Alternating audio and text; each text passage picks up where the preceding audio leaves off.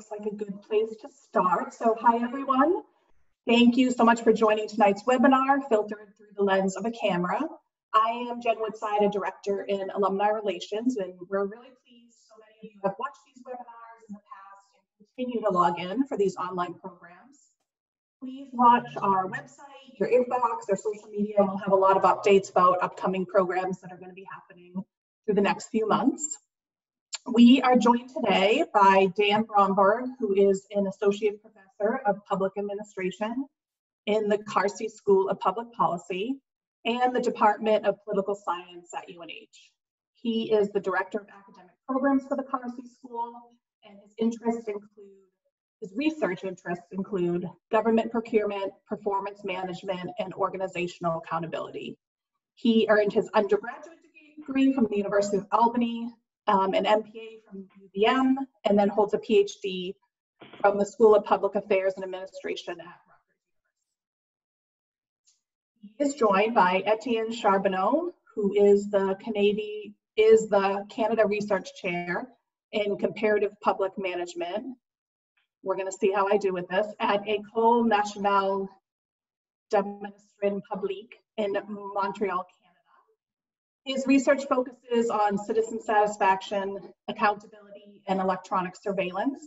He earned his bachelor and master's degree from the University of Laval and holds a PhD from the School of Public Affairs and Administration at Rutgers as well. So I took 4 years of French, and I feel like I did okay there, getting through that. So thank you for bearing with me. So we are going to have questions and answer periods throughout the webinar. So please just look at the bottom of your screen. You'll see a Q&A box where you can put in a question. There might be a time that we will have you comment. So just take note of that, and it will come up later in the webinar. So with that, I'm going to turn it over to our presenters. Thanks. Excellent. Thank you, Jen. Much appreciated. And thank you to all of you for joining us today. We hope that the topic is interesting to everyone and it engages everyone. And as Jen said, please feel free to throw out questions throughout the presentation. We'll do our best to answer those questions throughout. So just to give you some framing and some reference, what we're sharing with you today is part of a larger book project that Étienne and I are working on. So we kind of grabbed some snips from that project to present and share with you all. We talk about body-worn cameras as a tool for accountability. We talk about trust a little bit. And we're looking at this both from a police chief's perspective and from citizen perspective. So our goal with this bigger project really was to think about body-worn cameras and their relationship to accountability. You'll see a little bit of that in here. We don't get too far into the weeds though. So hopefully we keep it at a level that is interesting and compelling for everyone. So once again, feel free to jump in with questions and we'll get going. So as we rethink 21st century policing, we have to make changes that can increase transparency and accountability to make everyone safe. So this was said by U.S. Congressman Greg Stanton, who was the former mayor of Phoenix, and he was one of the sponsors of the Cops Accountability Act. And this was in reference to the nationwide implementation of body-worn cameras. So these two words here, transparency and accountability, really imply quite a bit. And they put a lot of weight into what body-worn cameras are, presumed to be able to do. And we question that. Our research, not only this research, but previous research, we really want to dig into whether or not body-worn cameras can fulfill that goal, right? So do body-worn cameras achieve this goal, this very lofty goal as we see it? And we just want to kind of give you guys a lay of the land. So on the left-hand side there, you see current laws applicable to body-worn cameras. And that's just things that were already on the books, laws that were already on the books. And on the right-hand side, you see laws specific to body-worn cameras. This is a dashboard that's available through the Urban Institute. It's not live right now, but if you were to go to the Urban Institute and check this out, you could scroll over any of these boxes here, and it will take you to direct links to pending legislation, various rules that affect body-worn cameras. But I think, most importantly from our perspective is there is a lot of variation. There's really not much consistency across the board here. You see it a little bit here and there, but overall there's a lot of variation. And the reason that is because local jurisdictions, both states and municipalities and cities, are frequently making the rules as to how body-worn cameras are implemented. And it's within those jurisdictions and within that discretion that's often held by a police chief or possibly a judge, or potentially a governor's office, right? That we see all of this variation. And to fulfill that calling for transparency and accountability, it's really challenging to do on a national level when all of this variation is taking place at the state level. So what did we do? So Étienne and I sent out 3 surveys. 2 of them were experimental designs, and we'll talk about them. And 1 of them was a qualitative design. We surveyed police chiefs. We surveyed US residents in Seattle, Charlotte, Los Angeles, and nationwide. And we did a qualitative survey of police chiefs nationwide. And I'll kind of get into those details, and Étienne will jump in. And Étienne, feel free to jump in whenever you'd like, and I'll stop. Yeah, so just if you go back one slide. So why these 3 cities? Because these are the cities that in all, like in the academic literature, in the practitioner literature, in police magazines, all the time, these are the 3 examples that come on, and sometimes in the same breath, sometimes in the same paragraph, they say, these are the 3 kind of models that we have, and we'll get into them. But Seattle, it's a model that is pretty transparent, as pretty much as transparent as they come when it comes to big cities, where it doesn't take time. Video, like body-worn cameras, they film something, they will share it. It's not that long. Los Angeles is a bit longer, like sometimes 45 days to eventually, this is the limit to see the footage. And because it's Hollywood, they will edit it nicely. They will stop the action. You have a narrator explaining, right now, the officer is doing such and such because, the guidelines, they will explain it away. And Charlotte, well, Charlotte is on the other end of the spectrum, and usually it's presented as quite opaque, not quite as transparent as other cities in the US. Yeah, and we'll talk about that a little bit as we get closer to the citizen research that we did. But they are your prototypical examples of the various extremes of policy of the policy implementation. So first, this police chief survey. So we sent the survey to over 6,000 police chiefs.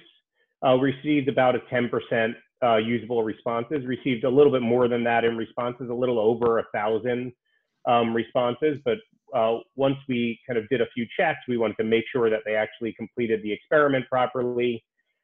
We landed with about 700, give or take.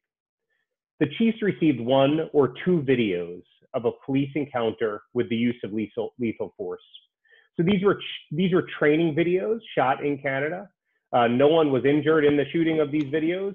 We are going to share these with you. So that's just fair warning. We're gonna share both of those videos so you can see what we shared with the police chiefs. There's no sound associated with them. They're both about a minute each. The second video you'll see is a little shaky. That was just in downloading it to my PC. The original video wasn't shaky, so you don't need to think about that as part of this. So let me share those videos with you now. So the first one is the body-worn camera video.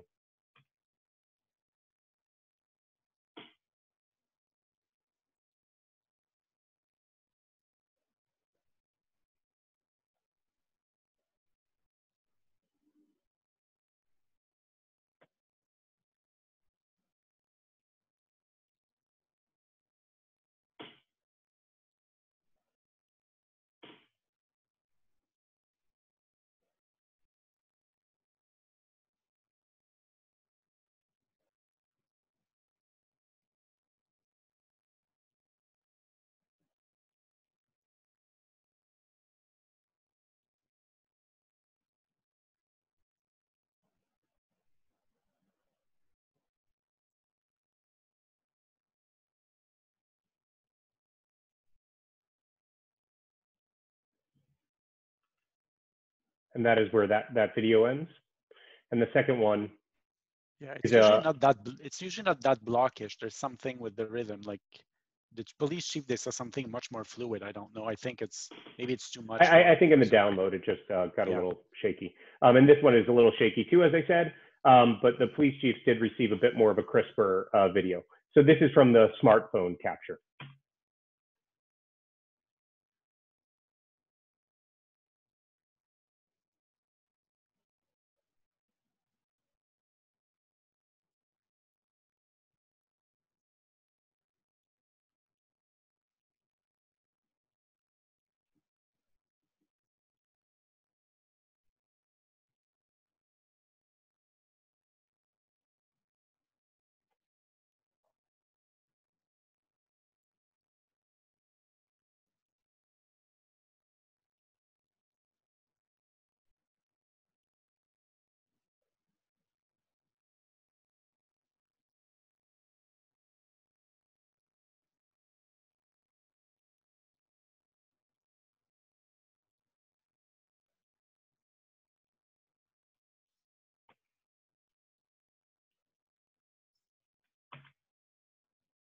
So you're able to see both views there.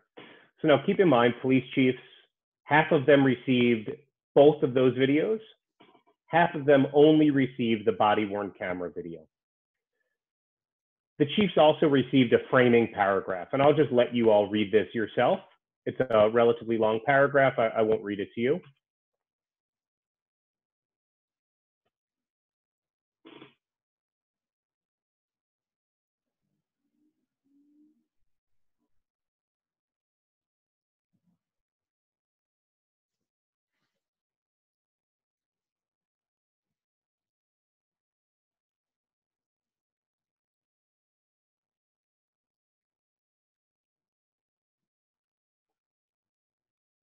So the idea with this paragraph was to take a chief outside of their own policy decision-making world and have them give some advice to a colleague.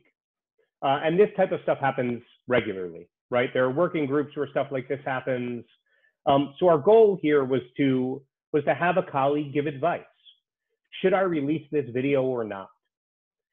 And this was given to the police chiefs that only received the body-worn camera video. That was all they received. However, there was a second set, like we said, that received this framing paragraph. And the only difference here is that bolded and underlined section. So in this case, the chiefs received the body-worn camera video, but they also received the smartphone video. And it was noted that the smartphone video was already circulating throughout the public, right? So local media outlets had already had this smartphone video. So one important point to keep in mind here is that police chiefs no longer had control over whether or not they would release the video. They no longer held that power to release or not to release the footage. Whereas in the first scenario, they still held that control. We then asked the chiefs, what would you most likely suggest your colleague do with the video footage? I would not recommend releasing the footage. I would recommend releasing the raw footage of the encounter immediately. I would recommend releasing the raw footage of the encounter to the public once an internal investigation is over. I would recommend releasing a stylized version of the footage of the encounter where a police officer narrates what is going on. And that's reminiscent of LAPD, which Étienne had just mentioned earlier, as far as how LAPD does this. All of these really do demonstrate the different policy options, right? So I would not recommend releasing the footage is really what we see in North Carolina pretty frequently. You ultimately need a court order typically to get a video released. Whereas Seattle tends to release the raw footage pretty immediately. And then a whole bunch of departments have internal investigations first. So I'm kind of curious, and Jen, if anyone is jumping in, I'm kind of curious what you all think the police chiefs would have responded. So if you don't mind putting in your answers in your Q&A, if anyone wants to throw in some answers as far as what do you think the police chiefs recommended here? Where do you think most of them landed?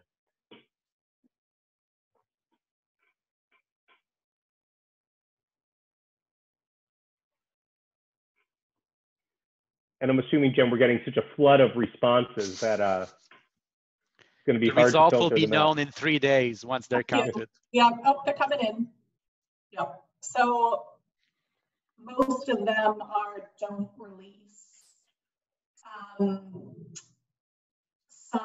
are released after the internal is over. And there is a few that are saying recommended releasing the raw footage once an investigation is over. Great. Awesome. Yeah. Thank you. So keep those in mind, right? Keep those in mind for what you thought the police chief should do. And we'll kind of go back to that towards the end of the presentation as well. So this is what our police chief said. And what you see here, go ahead, Étienne. Yeah. So just to keep in mind, so we're always present two sets of results. One for the police chiefs that saw that the only version of the events were the ones they had, the body-worn cameras. This is the dark column there. And the lighter gray, these are the ones that had their own footage, but there's already that, the other one, the smartphone one, running around on the media. So there's already another version right now. It's a question of putting their own version there or not.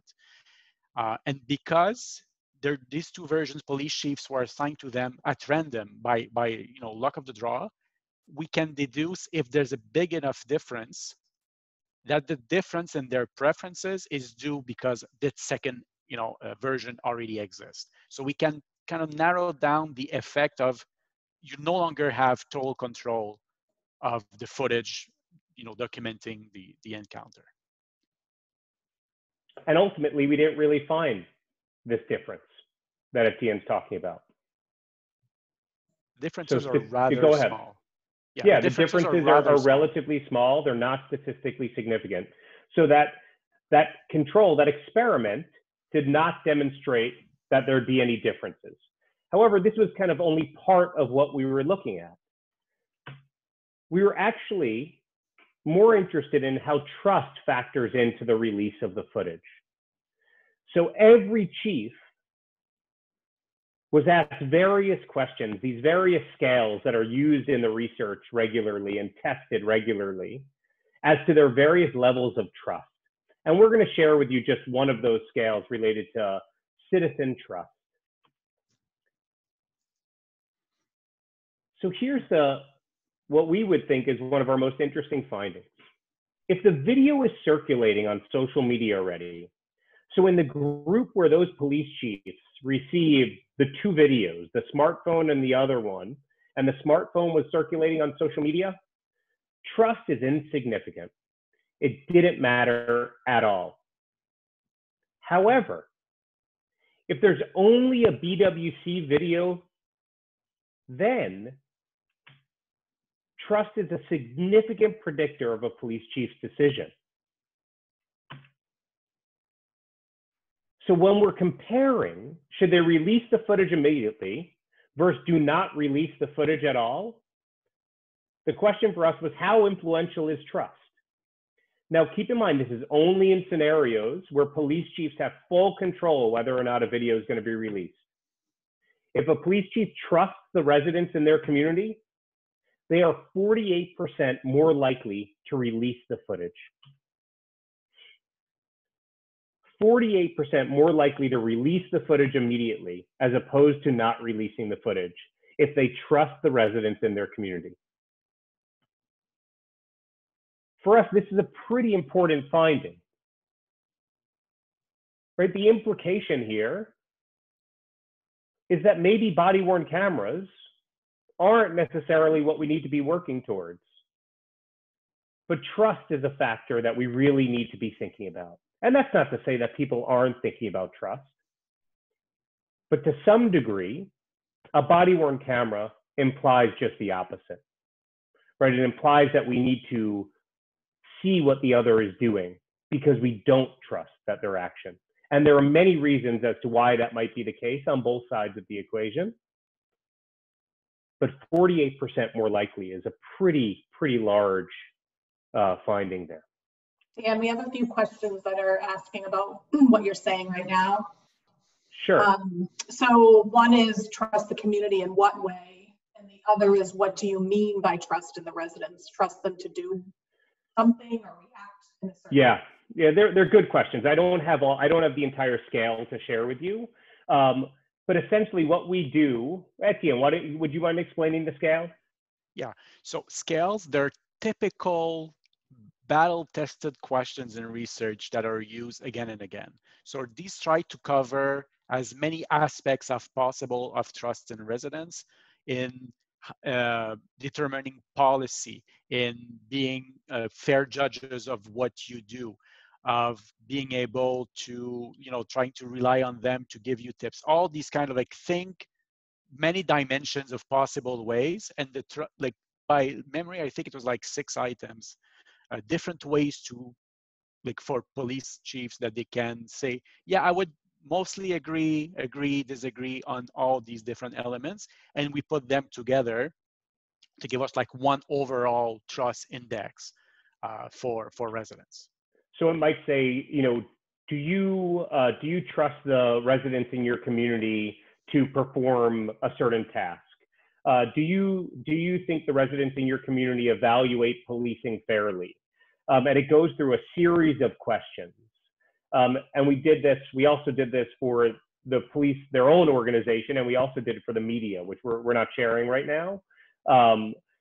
So it's a series of questions, and then you're able to distill the level of trust from those questions. And Étienne and I didn't create these questions, right? These questions have been in the literature and tested time and time again to demonstrate that they actually do give an indicator of trust. Yes. Does that answer that question, Jen? Yes. I think they were just looking for a little bit more information on what that, sure. The trust meant there. Perfect. Sure. So that's what we're kind of talking about with police chiefs. And a few other points we could just note before I jump to the citizen survey. This was also the same as police chiefs trusted their officers. So, and I believe it was 68%. So you replace that 48% more likely with 68%. If a police chief trusted his own officers or her own officers, the likelihood that they would release the footage increased dramatically. So in both instances, when a police chief has full discretion to disclose the footage, trust played a really monumental role. Yeah, and the last one was trust in the media, and there the dynamic was a little bit different for police chiefs. So when they trusted the media, they didn't feel they had to release the information right away. They felt comfortable waiting after the internal investigation, and they were not fearing that the media, and that scale, I remember, it was 16 items, really specific. And then they were kind of okay. The media is not going to do an unfair job. They're not going to speculate. They're going to wait. And so if they were trusting the media, local media there, they were okay with waiting for the internal investigation. So it was different dynamics than the trust in their own officer and the trust in their citizen. Okay, I'm going to now run through the citizen residents, the U.S. resident survey, and I'll kind of hit on just a few of the key points that we looked at. So it won't take that long, and then we're happy to open it up to Q&A and have a broader discussion. So as we said, we sent the survey to U.S. residents in LA, Charlotte, Seattle, and just a general sample of U.S. residents. We sent it to, we had responses of 1,000 in each city. And as Étienne explained earlier, each of these cities really represent the difference in policy implementation. So as a reminder, LA releases a stylized version of the footage. They'll do a voiceover narration, and they'll produce it a little bit more. Charlotte tends to not release footage unless it is done through a court order. And Seattle tends to be very transparent. You know, within 24, 48 hours, something along those lines, they will post it online. So these cities offer a range of policies related to the release of BWC footage. And this was the framing paragraph we gave to US residents. And just to kind of break it down for you, essentially, we describe exactly what happened in that police stoppage that you saw in the BWC and smartphone footage. However, in this, we had broken this sample down into 4 different groups, and each group received something different. So 40% were just given the BWC video. So they saw this, the police chief gave a press conference, and then the police chief released the video. That was given to 40% of our respondents. However, 20% were told that the perpetrator suffered from mental illness and his family had requested that it not be released, and that the law enforcement was going to comply with that. They were going to respect that decision. 20% were told that there was an internal investigation taking place, and once the investigation is complete, then they'll make a determination. And 20% were told the officer failed to activate his camera, and therefore they were unable to release any footage. And essentially, we're testing how these resonate with these different groups. And we're interested here into that second part, right? That transparency part of that original quote that I shared. Go ahead, Étienne. Yeah, so just to make sure, in this one, it's not one video or 2. It's one video for 40% or 0, no video at all, just the explanation. And for the 60% left. So the 20-20-20, there are 3 different reasons why they'll never see, or maybe they have to wait depending for the video, but why they cannot see it right now. So it's not 50-50, it's 40-60. So 40% saw the video and 60% just had the description given that you saw before. And what we said to them was, please indicate your level of agreement with the chief's handling of the body-worn camera footage. And every group, we received that. And this is what we saw.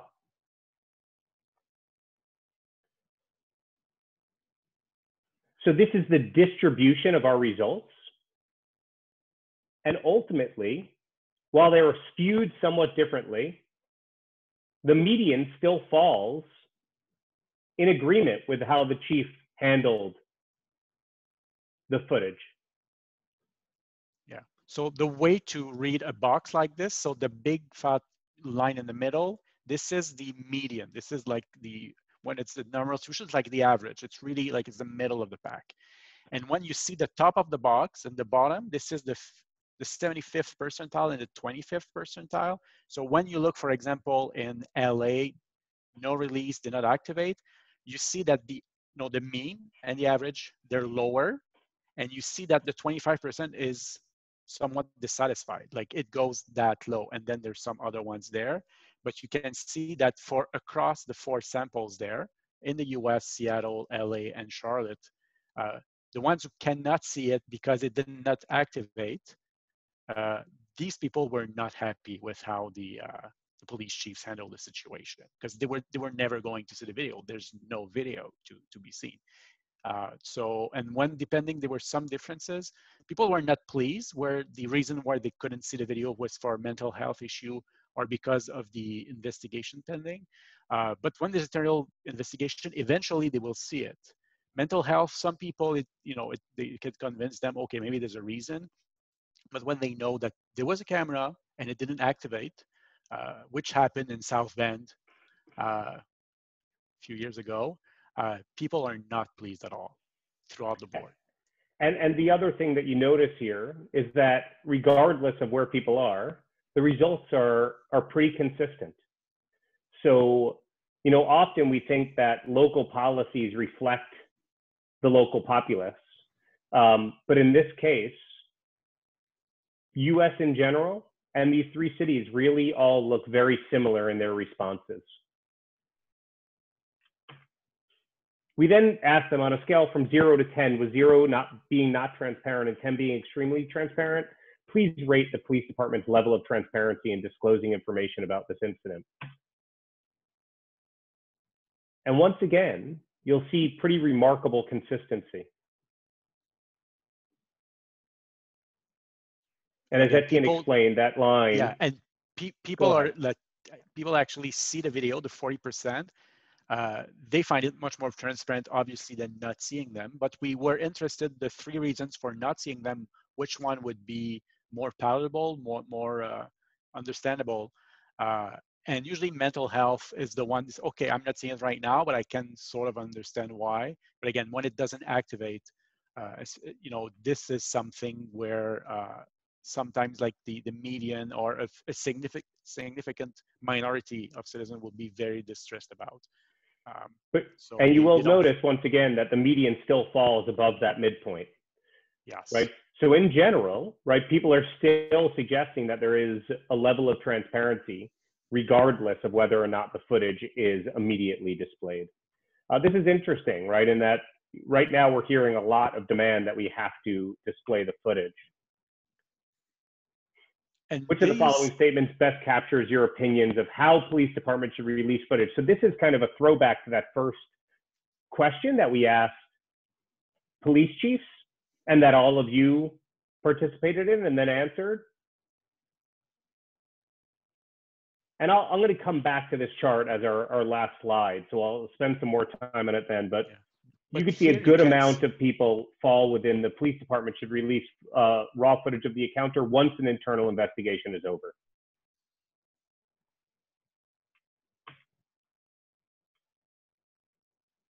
So this is a breakdown by race and ethnicity. So I'll give you guys a second to take a look at this. Étienne, do you want to jump in and kind of describe this a little bit? Yeah, so as we said before, overall, when we see the numbers that on the previous slide that were representative of what, you know, of the composition of the city in the US at large, almost most people, the favorite option is to wait. They're okay to see the footage once the internal investigation is over. This is true overall, and maybe 20–25% of them would rather, you know, when the other number would rather see the raw footage right away, immediately. So that's this one right here, this one here, right? Yes. Or release the raw footage. Yeah, but what we think is interesting is the last option, like the police department should release the raw footage immediately. This, for people of color, way higher than for white people. So you'll see the discrepancy here.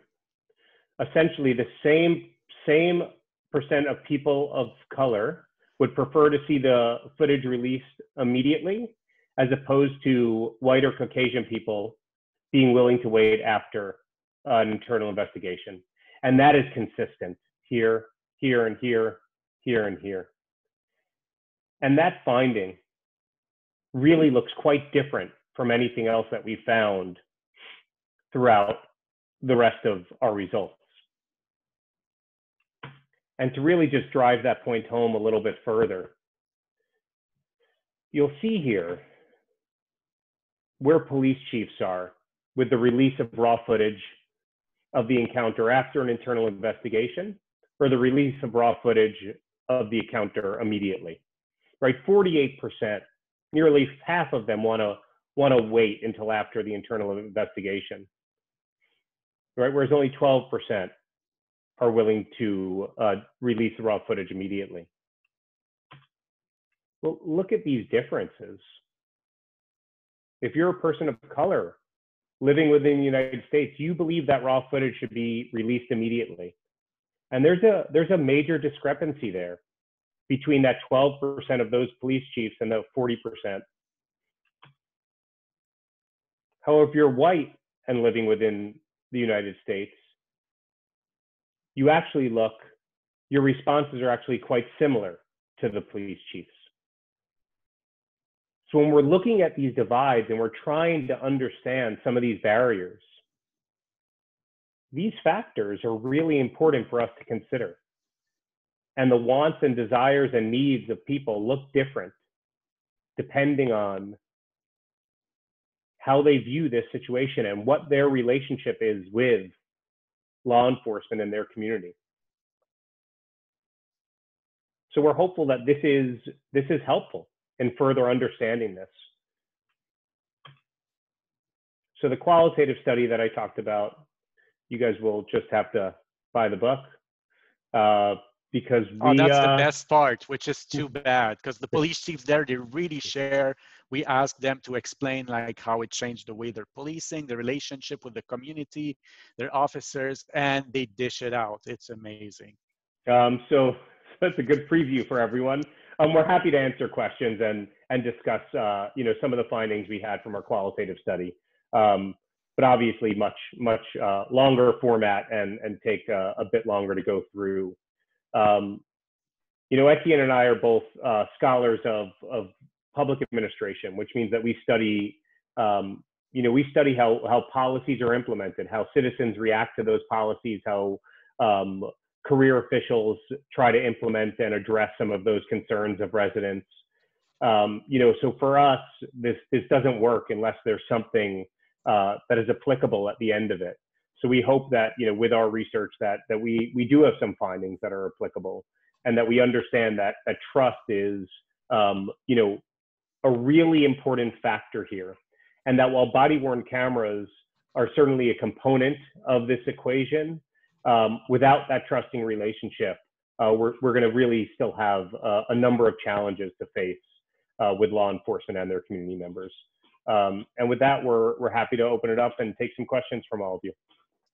All right, yes, questions are definitely coming in. So let me just look here. So the first one is, did you control for jurisdictions, agencies that have personnel investigation restrictions included in collective bargaining agreements? That would be an important thing to control for in that question as to what the response is to the public regarding release of footage. Yeah, so it's a good question. I'll kind of answer that in a couple different ways, and then Étienne will probably correct me and answer it in a third way. So first, the research kind of response is the experiments are completely random.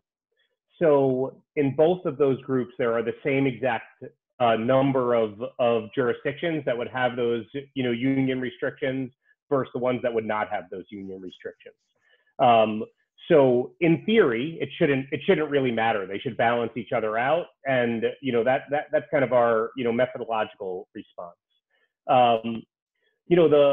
The more practical response and how we tried to get around that, and obviously, you got to take it with a grain of salt, right? I mean, it is what it is we tried to position it so it wasn't based on their own policies, and we tried to position it as a pilot project of the other department, and we wanted them to give feedback to their colleague, and that is very, purposeful as to why we did not ask them to talk about their own policies. So those are my two responses, but no question, it's a really important point. Okay, so the next question is, how much are they, and I assume this means the police chiefs, allowed to edit the video footage before it is released to the public? I mean, how much are they allowed to edit it? Is that the question? Yeah, I guess maybe they're asking, are there laws or is there standard procedures? It really depends on where you are. There's certainly certain disclosure laws, and I'm sure there are some attorneys on this that probably could answer that even better than I can. It depends on the jurisdiction that you're in. And there are different ways to edit that footage, right? So there may be, most videos, if not all videos, are first going through privacy checks. So do they need to blur out any faces? Is there anyone underage captured on that? Is there anyone that could have some harm, caused to them because they're on the video? Any number of questions like that, and adjustments are made there. So there are any number of different edits that may take place. I'm not aware of any guiding, law that would say you cannot edit a video whatsoever. Sometimes these do end up in court, and a judge might order a specific type of edit for the protection of an individual. Okay, so the next question is, let's see, what do you feel like comes into play in a situation like Portland, where these mysterious police come in from the federal government and there's no chance of seeing any footage? I guess it's more saying, is there no chance of seeing any footage? I'm not, I wouldn't want to claim to know too much. I mean, and Étienne, please feel free to jump in. I mean, my understanding is that, those federal, I really can't comment on that too much. I don't think. These federal agents, many times now their discussion for the longest time, federal agents could not have body-worn cameras. And there were some issues if they were doing a joint operation with, let's say, state troopers, where state troopers would have them, but the federal agents are not supposed to be filmed and they're not having them. So what do we do? There were questions like this. I know there were discussions now to start maybe letting some of them in certain restricted circumstances have them, but usually federal agents did not need to have them. Yeah, and that is changing, right? I mean, that has changed certainly since the George Floyd incident, where federal officers are now wearing body-worn cameras. Whether or not we would see those, I don't know. But even in the local level, and sometimes county level or state level, again, it changes. It's all over the map, like the different variations of policies there. But many times, SWAT teams would not have them. And the thinking is, we don't want someone asking to see the videos and then know how SWAT teams operate, because there will be some people probably in their basement that will pour over them and make sure to know the way it's going to happen if they're planning something bad when they might encounter them. And we know, like in Louisville, what happened was there was a raid like this. So they had cameras there. It was on the SWAT team, but when it's SWAT teams, and sometimes mistakes happen then, they're not all. Sometimes local policies would say everyone needs to have a camera, but SWAT teams don't. Or like internal affairs, sometimes they don't. Or obviously people that are I'm looking for my words in English right now, pretending to be bad guys, like undercover. It's going to be very suspicious if you have a camera, like don't have to do it to have them. But usually the federal level, I don't think you would see them. All right, so the next question is a little long, so let me see if I can get through it. But it says that the listener has a major concern with video and audio, and that body-worn camera is often sketchy and catching important details or body language, and that bystander video also can be the same way. How is one to know that bystander footage isn't edited before being released to the press? It would be naive to think people don't have an agenda when releasing bystander footage to the press. Yeah, I mean, it's a fair point. I mean, I'll give you kind of a couple of interesting tidbits kind of related to that. The gentleman that provided those videos to us, he's done a number of different projects related to videos, but one of them is the idea of camera bias. So when a camera is positioned, say in the corner of a room and captures the footage, people will perceive that differently than if the same exact footage is captured on the chest of a police officer from a body-worn camera. They'll believe the officer should have acted differently depending on the view of the camera. So regardless if the smartphone video is edited or not, there are different perspectives, and they're going to draw out different responses from people. So we know that happens. The other kind of interesting thing that's happening, and Étienne, you might be able to speak to this a little more than I am, Axon, which is one of the largest providers of body-worn cameras, they now have a citizen portal.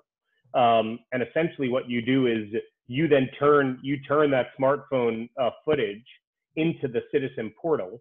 So they keep record of that as well. And obviously there are, positives and negatives related to that. but that would help stop any editing of that footage. Wow, that's interesting. Are there certain areas of the country that are more likely to release body cam footage, in your knowledge, like North, South, Midwest, etc.? I don't think so, but I can't say for sure. I kind of have to, I tend to look at that map pretty regularly and go through those policies, and they change frequently. I think as the first question, the first participant asked about the unions related to body-worn cameras, that tends to be something that is popping up a good amount, right? So union contracts, personnel contracts, will often stipulate that cameras are part of personnel files, which is the case in North Carolina. Personnel files are not always accessible. They're typically not accessible through freedom of information requests. So that's a tactic that allows law enforcement agencies not to disclose some of that footage. Often you'll see footage can't be randomly audited either, right? So only if there has been a use of force incident or a citizen complaint could that footage be accessed. So, for example, if smoking a cigarette in a cruiser is against law enforcement policy, and the camera picks up an officer smoking a cigarette, that's not something that you would actually be able to do anything with, right? You're not going to say that you're against department policy because you did that. So there are certainly restrictions, and the truth is they're all over the place across the country. All right. The next question is, what was the most surprising result to you? For me, and yeah, go ahead, Étienne. Yeah, and again, I lived in the U.S.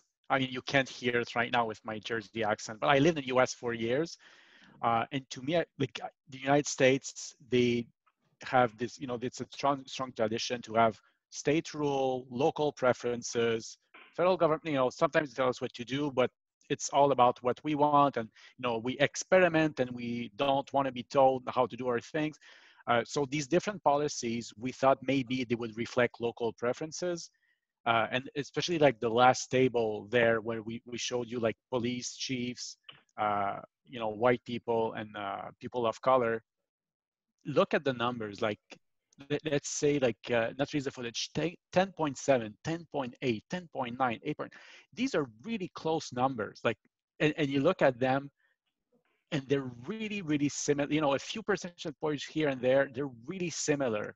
And I didn't know there was such a consensus in the US for preferences of when and how to see the footage. I thought there'd be really big variation, and that the police chiefs in LA or Seattle and Charlotte, they know what their population want, and somehow through politicians and they got, or maybe sheriffs around them, like they got an idea, this is what our citizens know.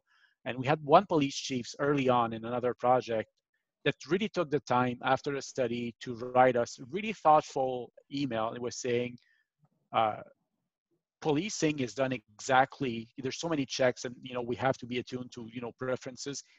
Citizens get the policing they want. This is whatever they get, this is what they want, because we live in a democracy. And it was very well explained. And maybe his department did it this way, but for the cities we tested, when we surveyed their citizens, this is not what we found. So this to me like really surprised me. But again, I'm not American. No, it's a really good point, right? So the consistency across the United States was pretty remarkable. Obviously, the data related to people of color versus white people was striking, and I think a pretty important finding. We didn't share the qualitative survey, information with you, but essentially these were paragraphs that police chiefs wrote for us, sometimes longer than that. We basically asked them how body-worn cameras have affected their relationships with the community and their relationships with their officers. And more often than not, the body-worn camera is being used to dismiss citizen complaints. That was by far the most common response from police chiefs, that they use them to basically dismiss citizen complaints in a relatively efficient manner. So that to me was surprising, in that law enforcement uses body-worn cameras to hold citizens accountable. Citizens believe, or US residents believe, that they're using body-worn cameras to hold police accountable. This indicates that there might be a problem, but it also suggests that there could be progress made, in that conversation, whatever happens between that, that police chief, and we had police chiefs say, I'll pick up the phone and call a citizen and say, hey, are you sure I have the footage? In that conversation, I think progress can be made. So for me, that was a pretty striking finding. This next question kind of plays off of that. Were the police chiefs open to these kind of discussions, or did you feel like they were guarded? No, I thought they were completely open. To the extent, I had police chiefs calling me, almost when we first put the survey out. This was February-ish, right? January, February, I think somewhere along there. So prior to the most recent incidents, but certainly not prior to, many of the things that happened over the last 5 years. I had police chiefs calling me and discussing this. The qualitative responses we received were thoughtful, long format responses. They definitely engaged. We ended up with, so we showed you all results from 700. We have another, 500 results from the qualitative study that we did from a different set of police chiefs. So, in research like this, while it may not seem like a great response rate, it's a pretty good response rate to get, 10% of your respondents in a very specific,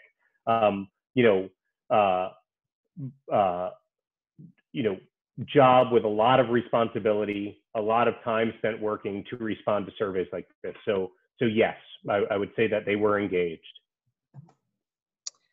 All right, we have one final question here.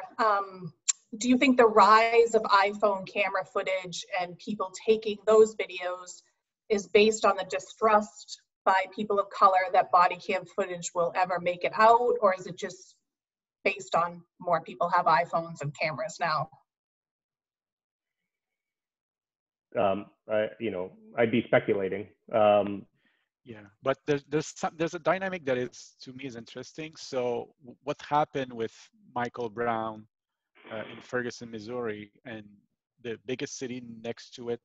Help me, Dan. Where are you? In Missouri.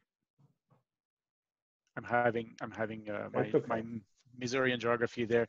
So the biggest city next to it, after all these years, they still don't have body cams. So, and even if you have them in Minnesota, there was footage, and it took many months to see it. In Louisville right now, there is footage. There was something released today after the fact, but during the fact, we have, there is footage existing, and we don't have it. So just because it was filmed doesn't mean automatically everywhere that the footage will be seen. And if the footage is not shared eventually, it's one thing to wait for the internal investigation, but if you don't see it, then these promises of transparency, accountability are harder to get behind. If there's footage that is not shared with the public, then it can be, it can be used to hold citizens to account. But if the public never see it, it's harder for citizens to hold police officers in account in the rare cases where something really bad happens. Yeah, there's an assumption that transparency leads to accountability, and that's possibly a false assumption, and if anything, it's certainly an unproven assumption. Transparency doesn't necessarily lead to accountability, nor does transparency lead to trust. So whether or not people are filming because they don't trust, sure, I think that's potentially the case. That said, law enforcement are also filming. Once again, what I would point to is that we really shouldn't be catering towards surveillance. We should be trying to create trust within our communities and investing in trust within our communities. And that's a much longer, harder road to go down. And that's not to say that body-worn cameras shouldn't be used. I think that they can be a tool that can be effective, but there's clearly much harder work that needs to happen within certain communities. All right. That was the last question, and I feel like that was a good way to end as well. That was some interesting information. So we are going to wrap this up. I did want to let you know that we will send out a follow-up email that will have some more details and some resources that we can provide for you to kind of dive deeper into this if you want. And it will also be listed in our webinar library if you feel like there's anybody else that would be interested in watching. We will have that up in a couple days, and I will send along the link to that as well if you want to share it with people. So thank you so much to both of you. We'll have to have you back after the book is out so you can share the rest of that information, but this was great. Thank you so much. Sure. Thanks for having us. Thank you. Bye, everyone. Thanks.